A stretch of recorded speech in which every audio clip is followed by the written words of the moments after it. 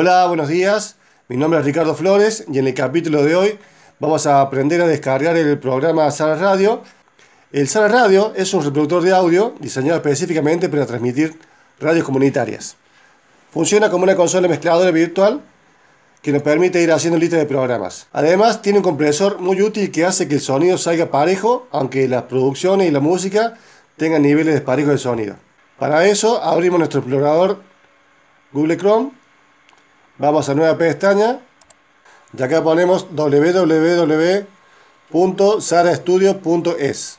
Damos clic en entrar. Se nos abre la ventana del programa. Vamos acá a descargas, hacemos clic y vamos a la opción Zara Radio 1.6.2 edición gratuita. Acá damos clic en descargar. Y acá abajo vemos que ya se descargó el programa. Cerramos acá. Vamos a equipo. Descargas. Y acá está el ejecutable de Zara Radio. Hacemos doble clic. Damos en ejecutar. Idioma español. Aceptar. Cerramos acá. Acá le damos a siguiente.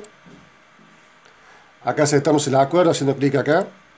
Damos clic en siguiente. Acá se nos va a hacer una carpeta en nuestra computadora. Damos clic en siguiente. Siguiente.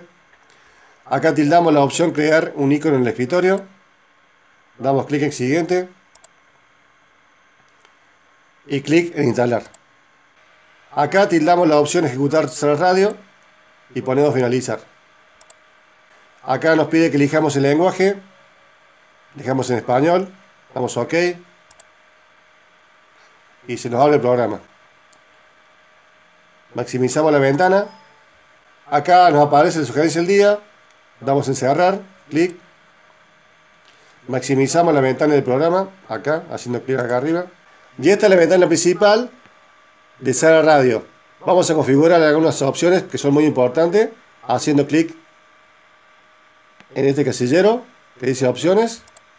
Y vamos a configurar de abajo para arriba. Vamos a general. Acá en general ponemos el nombre de la radio. El idioma lo dejamos en español. Aquí en carpeta de salida podemos designar en qué carpeta queremos guardar el programa. Acá nos muestra la carpeta de salida. Y acá en otras opciones vamos a tildar activar autoarranque. Ya acá en otras opciones vamos a activar el AGC.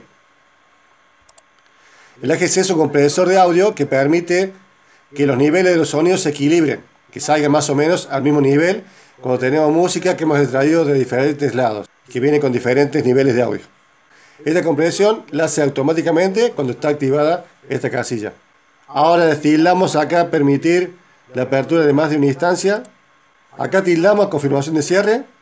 Esto es muy importante porque si sin querer apretamos cierre y se nos puede cerrar el programa, acá cuando apretemos sin querer cerrar nos va a pedir la configuración de que efectivamente queremos cerrar el programa. Eso es muy importante que esté activado. Y acá por último tildamos la opción reproducir las pistas haciendo un doble clic. Esto es muy importante tenerlo activado para poder hacer cambios repentinos. Ahora vamos a la pestaña detectar silencios. Acá dejamos activado activar detector de silencio. Esto es para cuando tenemos silencios que no queremos que salgan. En periodo de silencio le ponemos 3 segundos para que se corte el audio cuando se ponga en silencio un tema o una canción, mínimamente 3 segundos. Haciendo clic acá abajo, dejamos en 3. Dejamos 3 segundos. Y ahora nos vamos a la opción de la pestaña fundido, que es un encimado del audio que está sonando con el principio del tema siguiente, de tal manera que no se escuche un cambio brusco o un silencio innecesario. Aquí para superposición vamos a elegir 4 segundos. Ustedes pueden probar el tiempo que les guste. Yo lo pongo en 4 segundos. Ya aquí lo dejo en 4 segundos, que es el tiempo que va a ir disminuyendo un sonido y va apareciendo el otro. Ya acá abajo en fundido, fundir pistas, voy a poner 2 segundos. Que ese es el tiempo efectivo en que se encimaron los 2 temas, o las 2 pistas. Acá tildamos detectar fin de la canción, para que el fundido no se haga con un largo silencio, sino con el final efectivo del audio. Acá hagan sus pruebas para adecuar a su gusto esta pestaña. Y lo dejan como quieren que funcione su radio. Finalmente le damos clic en el botón aceptar para que se apliquen todos los cambios que hemos realizado. Aceptar. Y ya estamos listos para trabajar con la ventana principal del Zara Radio. El Zara Radio tiene varios componentes. Acá arriba, la barra de menús, archivo, edición, ver, cuñas, lista. Acá tenemos el control de emisión, que vemos el avance del audio en tiempo real y la hora en la que se acabará. Para ver cuánto va avanzando el audio, esto se puede ver en la esquina inferior derecha, acá abajo. En el lado superior derecho podemos ver el nombre del audio en espera, que es el tema que sigue. También podemos ver la fecha de hoy y la hora. Aquí está el árbol de archivos, que nos permite ver las carpetas y documentos que tenemos en nuestra computadora. Aquí está la lista de reproducción o playlist, que es donde ponemos los audios que se van a transmitir.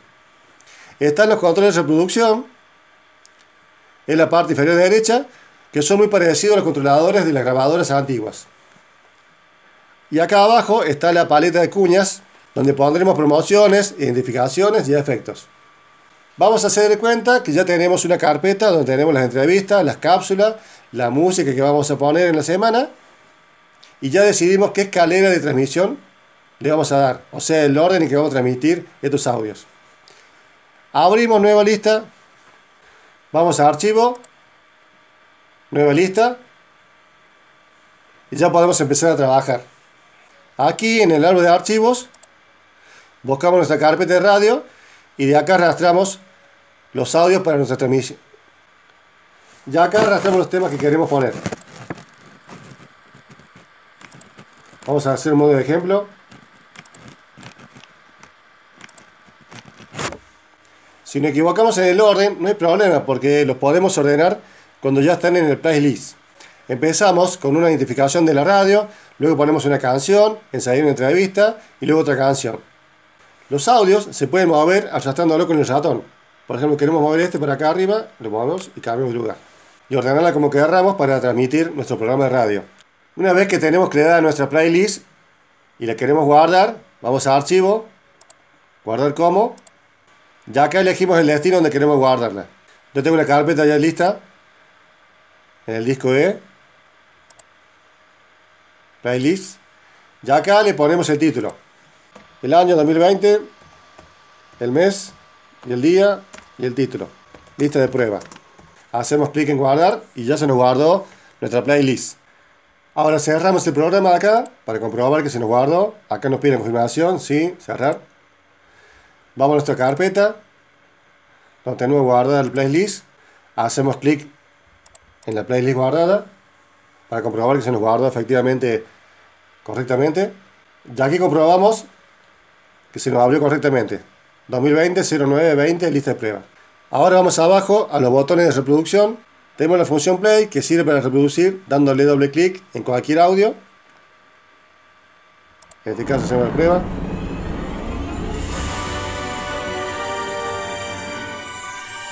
Bajamos el volumen acá. El audio que está sonando se pone en rojo y el siguiente en verde. Aquí nos dice el nombre del tema, el tiempo que falta para que termine, a qué hora va a terminar el tema, ya que el tema que sigue. Ya acá en los botones de lista de reproducción tenemos el play, que ya lo seleccionamos. Tenemos el botón de stop, que sirve para detener la grabación. Tenemos el botón pausa, que sirve para detener un momento. Y el botón siguiente sirve para detener el audio que está sonando en este momento y empezar con el siguiente. Ahí cambió el tema. Y la tecla avanzar sirve para avanzar 30 minutos el audio que está sonando. Y si no, para avanzar también 30 segundos lo que está sonando. Y este botón sirve para detener la lista de reproducción en cuanto acabe el audio que está sonando. Apretamos el botón este. Ya acá se nos borró el audio que seguía en verde. Ya acá comprobamos que se detuvo la lista de reproducción. Y tenemos el botón pisador, que sirve para pasar un aviso mientras estamos transmitiendo. Pero queremos que siga sonando la música, por eso no quiero pararla. Cuando acabe mi aviso, quito el pisador. Para que el pisador funcione, tiene que estar activado acá arriba la función activar los pisadores. Ahora vamos a dar comienzo a la transmisión dando doble clic a la primera pista. La pista que está sonando se pone de color rojo y la pista siguiente de color verde. Si sonara muy bajo, podemos subir el volumen con el control de nivel general, que es este. Del lado izquierdo está el nombre del audio que se está reproduciendo y dice cuánto tiempo le falta para acabar y a qué hora va a terminar. Y están los indicadores de volumen, que son estos. Del lado derecho está el audio que sigue. Si queremos cambiar el audio que sigue por otro, lo ponemos en la pista que queremos reproducir y con el botón derecho del mouse marcamos como marcar como siguiente. Y después que sigue el tema va a aparecer el que elegimos. Por eso se puso en verde. En la parte de arriba tenemos otras opciones de reproducción. Por default está seleccionado normal, que quiere decir que los audios se repetirán uno tras otros hasta que termine la lista. Otra función es repetir. Nos repetirá toda la lista en cuanto se acabe y seguirá hasta que no se apague la computadora. Después tenemos barajar o aleatoria, que va tocando las canciones como la rocola, la va saltando, la va revolviendo. Después tenemos la opción manual, que sirve cuando no se van reproduciendo automáticamente las listas. Aquí somos nosotros los que vamos decidiendo cuál es el tema que sigue y le vamos dando play manualmente. Sirve cuando la reproducción es en vivo y tenemos mucho material en vivo para pasar de audios, entrevistas y comentarios. Regularmente vamos a usar la opción normal, que es la que viene por default. Dejamos normal, ahí está. Vamos a la parte de abajo, acá donde ven estos números. Esta es la paleta de cuñas. Las cuñas sirven para tener a mano las identificaciones, promos y cuñas. Muchas veces se escuchan encima de la música o de las entrevistas. Nos vamos al árbol de archivos, elegimos la cuña, tenemos la carpeta que dice cuñas. Y acá tenemos dos opciones. Podemos elegir la cuña, seleccionarla con el mouse y llevarla hasta el número y soltar acá. Y ahí se nos queda la cuña. Si no, tenemos la opción de ir acá arriba, donde dice cuñas, editar cuñas, y así vamos haciendo con todas las cuñas que queremos cargar. Ya aquí ya llenamos las 9 cuñas. Ahora vamos a mostrar cómo funciona. Para ver cómo funciona, le damos play a una canción.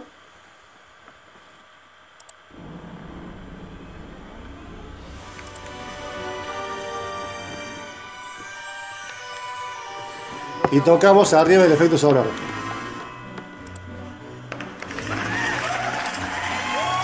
Acá arriba nos muestra, vamos saliendo, vamos a pararlo.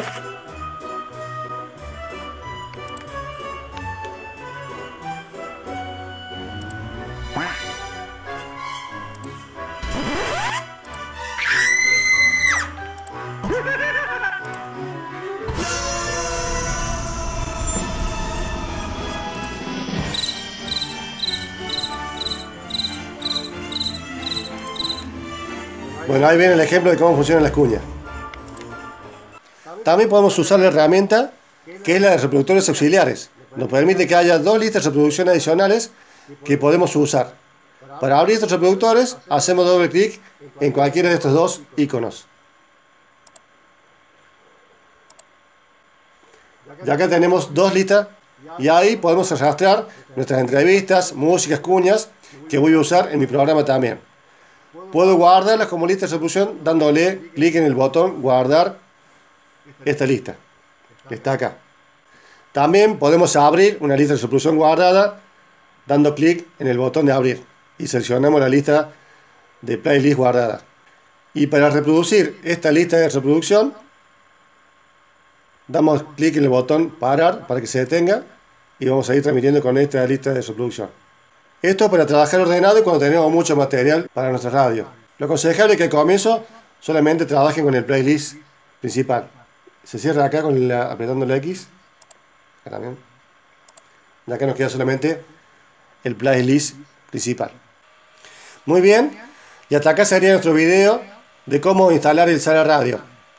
Antes de que se vayan, no olviden de suscribirse a mi canal si todavía no están suscritos. Es totalmente gratuito. Y si tuvieras alguna pregunta, déjala en los comentarios y con gusto te ayudaré. Mi nombre es Ricardo Flores y nos vemos en nuestro próximo video. Si te gustó el video, dale un me gusta y suscríbete ahora presionando el botón de abajo.